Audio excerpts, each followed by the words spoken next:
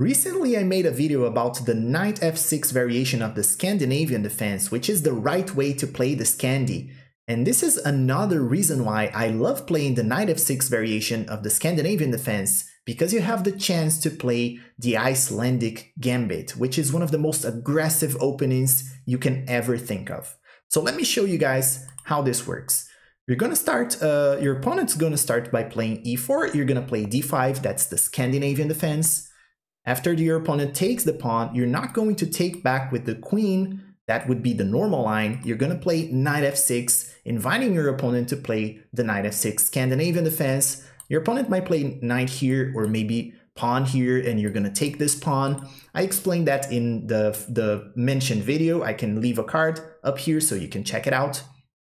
But if your opponent goes for this move, you have the chance to play the Icelandic Gambit by pushing the pawn to e6. So when you play this move onto e6, more often than not, more than 70% of the time, according to the Chess database, your opponent is going to take this pawn. And after they take, we're going to recapture with the bishop. Bishop takes e6. And we're sacrificing a pawn here to get some advance in our development. So our development is going to be much better than white's here. And we're going to attack very quickly. After a move like d4, for example, we're going to play bishop b4 check. And after your opponent plays knight to c3 to block the check, which is the most common move here, they can go for the bishop block as well. They can go for this move. We're going to check this out after, but this is the most common one. After they block the check, here we're going to play this very interesting move, knight to e4, and you can see a lot of arrows here, a bunch of arrows. This might be overwhelming for you, but don't worry, I'm going to explain you what this means. We're going to play this move, knight to e4, centralizing our knight, and we are attacking so many things here that is overwhelming for white. First of all, our knight is attacking the knight here that is pinned. So this knight is pinned by the bishop, and we are attacking with the knight here. This pawn is being attacked, the central pawn. The pawn is being attacked by the queen, and if white blocks this queen that is defending the pawn, we can take this. And the bishop is attacking the c pawn, and if they block this bishop that is defending the pawn, we can go ahead and take it. And no matter what white plays here, they are going to lose something. If they go for a knight e2, for example, trying to defend this knight here, they end up blocking this bishop, and we can go ahead and take this pawn right here. We're going to analyze this a little bit later. If they go for queen c2, trying to defend this knight here, what happens? They move the queen, so this pawn is unprotected. We can go ahead and take the pawn. If they play a move like, for example, let me see this, bishop here, which is bishop to d2, which is the move trying to protect this knight and break the pin again. They block the queen to protect this pawn right here, so we can go ahead and grab the pawn in this position. So no matter what white plays here, they are going to lose something. Let's take a look at this move first. If they play knight here, trying to defend this knight, again, they are blocking this bishop, so we can go ahead and take the pawn. And after a move, let's say like a3, we can just play this move, queen to h4, which is a very common, typical move here. Guys, we're threatening mate here. If you guys didn't notice, we're threatening checkmate here. And they have to do something, for example, here play g3, we're going to take with check. And after knight takes, queen to e7, we have a great game here in this position. We're certainly winning this game.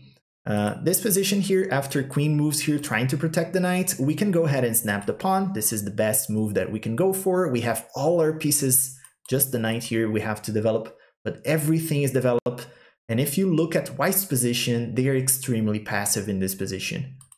If they go for this move right here, which is probably the most annoying one, with the check, we can block the check with the knight. We're still developing our pieces here.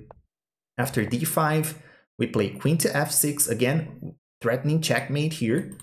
White has to do something about this. After knight to f3 blocking, we're going to take that knight. Knight takes c3. After pawn takes, queen takes, and again, take a look at this, guys. Extremely powerful attack. After bishop blocks, queen takes rook in the corner, guys. We are winning this, winning a lot of material here. And after queen comes back, you could trade queens here and you would still be winning, but you have a stronger move, taking the bishop first, and then you can go for this check here. And after queen e2, you might go for a trade here, whatever. You are up material, you're up a rook here, and you're certainly winning. This is -9 for black, according to the engine, so you were probably winning this game.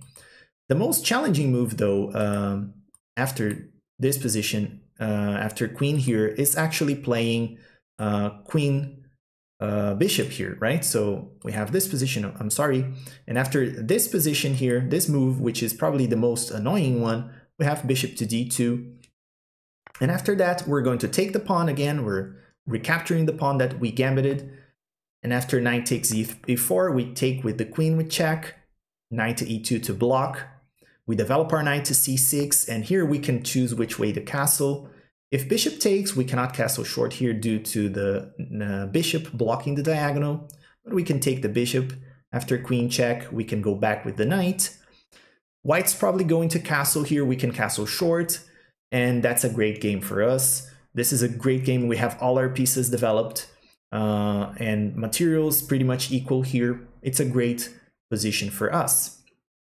If we go back, oops, let me move back here, to this position where we have the knight blocking, instead of that, they can go ahead and choose to block not with the knight here, but with the bishop instead.